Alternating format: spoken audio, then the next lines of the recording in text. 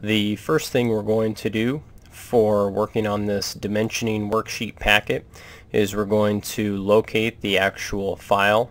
Right here it says download and print the dimensioning worksheet packet. I'm going to left click one time and go ahead and open that, and that is going to open it in Autodesk Design Review.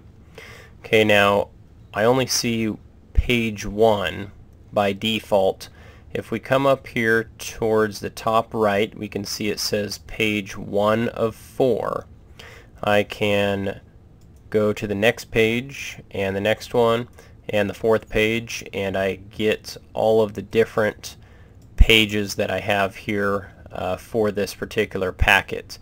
Now what we need to do is we need to print this out. So I'm going to come up to the application menu in the top left, left click one time, and I'm going to come down to my print option and select print.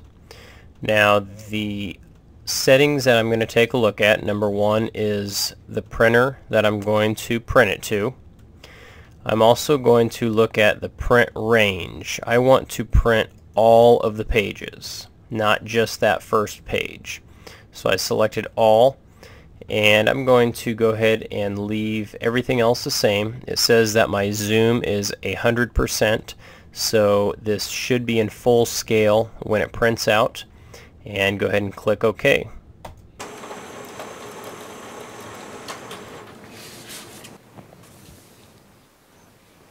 So if we take a look at the first problem, you'll see in brackets we have a number 4.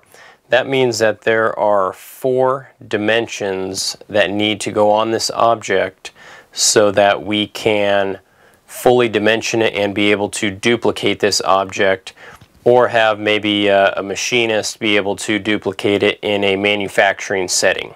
We need those 4 dimensions to be able to draw the entire thing. I always like to start with the overall dimensions of the object.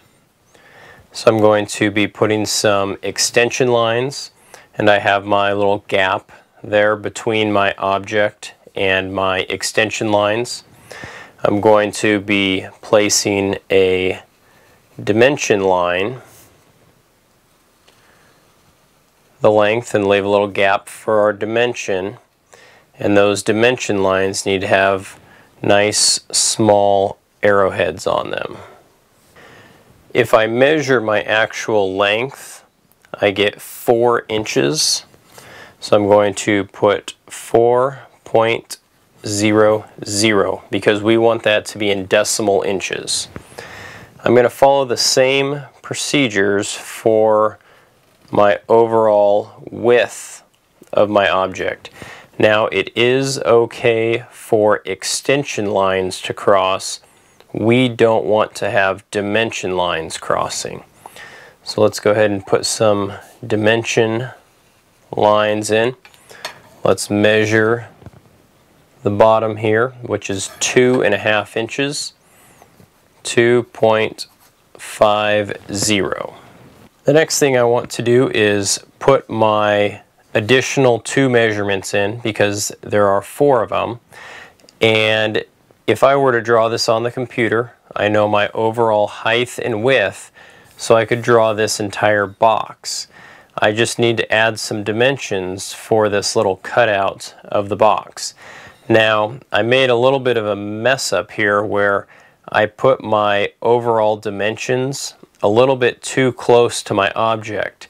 So I'm going to have to kind of squeeze those in here, and it might not look the best. And this is part of the process of learning how to make good dimensions that are clear and aesthetically pleasing. So this top one will be a little bit easier to do. So I'm going to add a second extension line in, and let's stick some arrowheads on that first one there, and let's do a dimension line going here. We'll measure this, which is 1.5 inches, 1.50 inches, and we're going to do the same thing down here. Now like I said, I didn't leave myself enough room, so that's something I'm going to want to keep in mind when I do the next problem. to maybe leave myself just a little bit extra room. Let's measure this here, which is 2.5 inches, 2.50.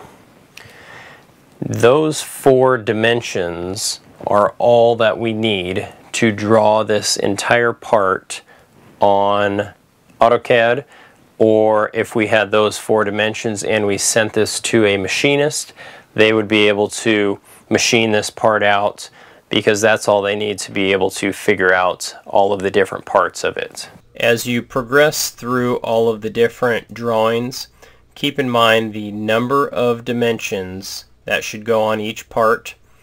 This particular one for number 2 has 5 dimensions. If we move forward to another page, this one has 10 dimensions, and this one has 9 dimensions, so keep that in mind. Additionally, you want to make sure that you reference the rules for dimensioning PowerPoint or quick reference worksheet that is included in the links of this particular unit, and make sure that you're following all the rules properly. Once you get this completely dimensioned, then you can take a look at the answer key, which is again in this unit, and see how close you were, and see how accurate you were, and maybe see if there were some areas that you didn't quite understand.